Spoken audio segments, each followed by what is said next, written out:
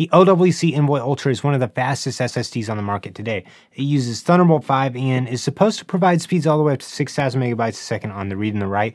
I wasn't quite able to hit those speeds though. So in this video, we're going to test the speeds of this and talk about the features of this, who I think this is for, and who I think should look for a different drive instead. I do want to say this video is not sponsored. I paid for this drive with my own money. The Envoy Ultra does use Thunderbolt 5, but it's also backwards compatible with Thunderbolt 3 and Thunderbolt 4. But if you want to get the top speeds on this, you will need to be using this with a newer Thunderbolt 5 device. Like Macs that have the M4 Pro or the M4 Max chip will support those Thunderbolt 5 speeds. With my tests on this, I was getting 5,100 megabytes a second on the read and the write. Using this with my Mac Studio, and whenever I use this with a Thunderbolt 4 computer like a MacBook Air, I was getting 3,000 megabytes a second on the read and the write, which is the top speed that you can expect with those Thunderbolt 4 ports. The main reason to pick a Thunderbolt 5 drive is to match or exceed your internal storage performance on your Mac for running applications or for editing high-resolution game libraries off of it, or also just to get faster file transfers if you're using tons of large video files or other project files that take up a lot of space. This would also be an excellent option as a home folder for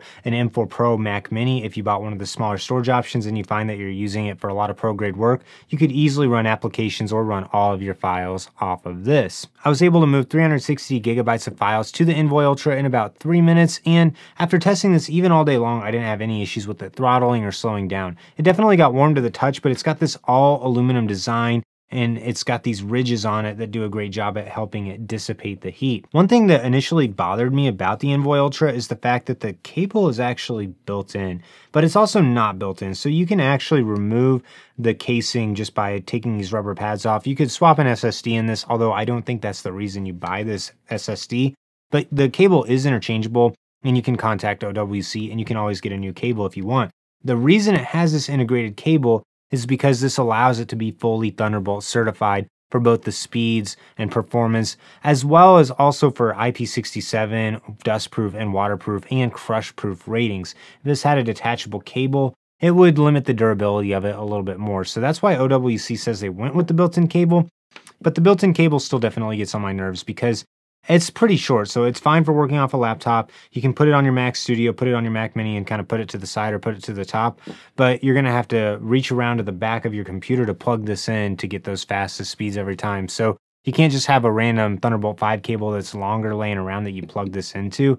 So that's definitely a major drawback to the Envoy Ultra, and one of the reasons I was hesitant to pick this up originally. Also, whenever you store this, you will need to be careful. It's got reinforcement around the edge of it. But I will say, I'm not sure if this is the drive I would be buying to throw in the back of my backpack over and over and over again, unless I had some way to keep this a little bit more secure and where it's not banging up against other things due to that built-in cable.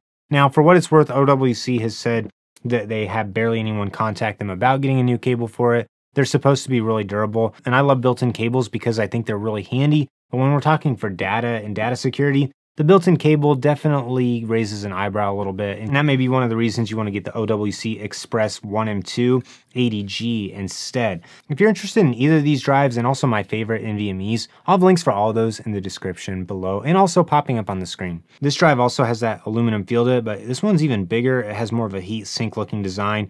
This one actually was getting even faster speeds than the Envoy Ultra. I was hitting all the way up to 6,000 megabytes a second on the read and the write on this. Well, I used the Samsung 9100 Pro in it. With my WD Black 850X, I was getting about 5,600 to 5,800 megabytes a second on the read and the write. This one's also super reliable, and you can get this either pre-configured with an SSD in it, or you can put your own in it. So you have a little bit more flexibility with the 1M2 80G due to the detachable cable, and the fact that you can buy this empty. So if you want to upgrade it or just put any driver you're choosing in it, you don't have to start with an enclosure that already has an SSD in it and waste the built-in SSD. So there's definitely some major advantages to the 1M2 80G, although this one's not Thunderbolt certified and they don't put out any sort of durability ratings for it. So with the Envoy Ultra, you do get that IP67 durability rating, but I will say this one seems like it's stored in a backpack a little bit better due to the fact that the cable is detachable from it. The OWC Envoy Ultra retails for $400 if you get the 2TB version, or $600 for the 4TB version. With the 1M2, this one starts at about $220 to just get the enclosure. So if you want to build your own 4TB version of this, you can do that for between $400 and $500.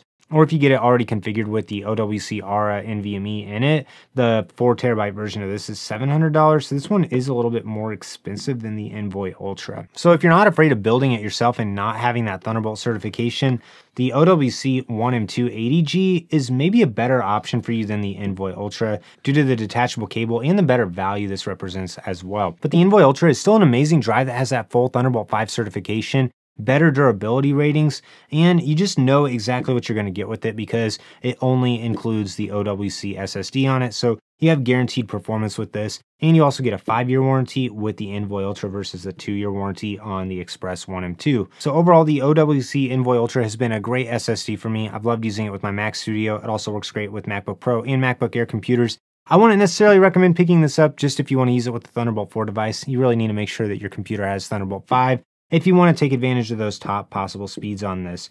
Overall, this is a great option for anyone who's looking for a fast, durable, and reliable Thunderbolt 5 SSD. If you're interested in buying the OWC Envoy Ultra, I'll have links to buy in the description below. Like this video, subscribe to the channel so you don't miss out on any upcoming content.